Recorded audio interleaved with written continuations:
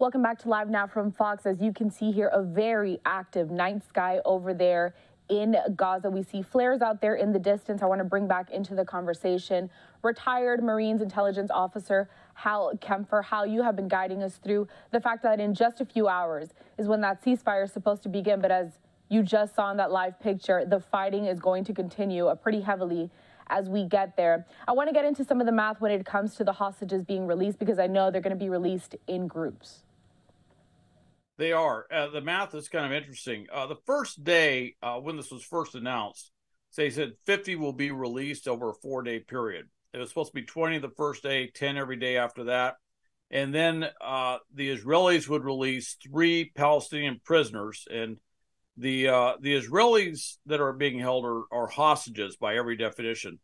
The Palestinians that they're releasing are prisoners. They've gone through due process. They've been convicted of various crimes. And so they're releasing those at a 3-to-1 trade. Well, Hamas, as we've talked about before, is having a tough time locating where all the hostages are. Their administrative acumen is a little lacking in this. Their ability to figure out, to basically communicate and keep track of everybody. So they've been tracking down not only within Hamas, but with a couple of other groups, most notably the Islamic Jihad, to find out who they have. So they're going to exchange 13 hostages on the first day, and in exchange, that there'll be 39 prisoners, Palestinian prisoners, that are released to the West Bank. Now, what will happen is Hamas will turn them over to the International Red Cross. The Red Cross will then transport them to the Rafah gate, which is the gate that goes to Egypt. When they get to the Rafah gate, they'll be met with Israeli officials, IDF, that will absolutely verify without doubt as to who the hostages are that are to be released, that are being released. At that point, once they've verified that it's this person, the family will be formally notified that their loved one has been released. Then they will be transported by helicopter to about one of 8 or 10 hospitals throughout Israel, where special reception has been set up to medically evaluate them, to give them any treatment that's necessary, make sure that they're taken care of. Also, a lot of concern about their psychological well-being, considering what they've just gone through. They will have a full-time social worker that will be there constantly with them to help them through any crisis while they're coming back. When they're at the hospitals, that will be when the family members can actually reunite with their loved ones there. Although they're going to be under close care and scrutiny for some time, this is an incredibly traumatic experience. And to say that the hostages are by and large suffering from various levels of post-traumatic stress disorder would be a bit of an understatement, considering what they've been through, especially the children who are having such a tough time processing not only what's happened to them, but in some cases, like the 3-year-old girl that we hope will be amongst the first released. Not only has she gone through all of this, but her parents were killed in the October 7th attack. So she's going to need a lot of care to help her get back to some semblance of normalcy after this is all done. But all of them are going to have a great deal of care to work on that. And so that's what's going to happen in terms of the prisoner exchange. Interesting little side note.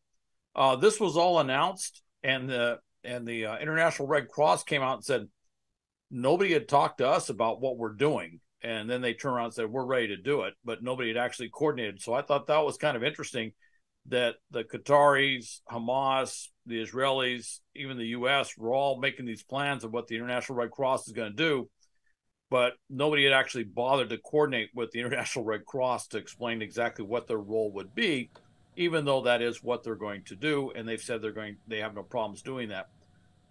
Now, the other side of this is at 7 a.m.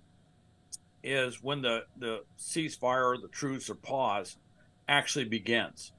So that will be in effect during the day, but the exchange of hostages to prisoners doesn't happen until 4 p.m. their time in the afternoon. So there's this long period of time where Hamas and the IDF will be assessing whether this is actually working as planned prior to any exchange of hostages and prisoners. Also, during that time, in southern Lebanon, as I mentioned before, there'll be no overflights, no drones or anything flying over.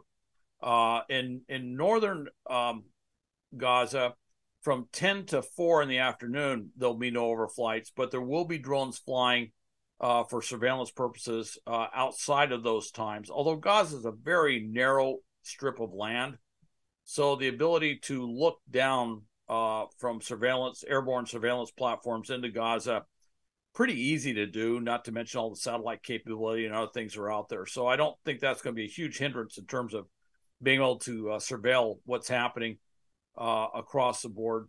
Although it would be nice to have some tactical drones that could get a little bit closer to the ground into some of those areas, those neighborhoods and stuff, to look what's going on in a particular alley or street or something like that. However, it is the arrangement that's been met. The big thing, though, is there's about, I think, 300 trucks lined up today to deliver aid, and that's going to make a huge impact on the humanitarian side. As you know, huge humanitarian need with all the displaced Palestinians that had to move from the north to the south, and then some of them moving from parts of the south to other parts of the south. So it's going to bring in tremendous aid. There's been a Jordanian field hospital. There's a couple of other field hospitals being set up in the south. There's some fuel coming in to include oil for cooking. So cooking fuel will be coming in as well. That'll get those generators going. Hopefully there'll be stuff where they can purify the water. Water's been a huge problem there, contaminated water, and start to address some of these humanitarian concerns. In the agreement is 200 trucks a day are allowed to go in, although I understand the first day there might be more than 200 that actually go in there. And so there's a lot going on even before the hostages and prisoner exchange takes place in the afternoon.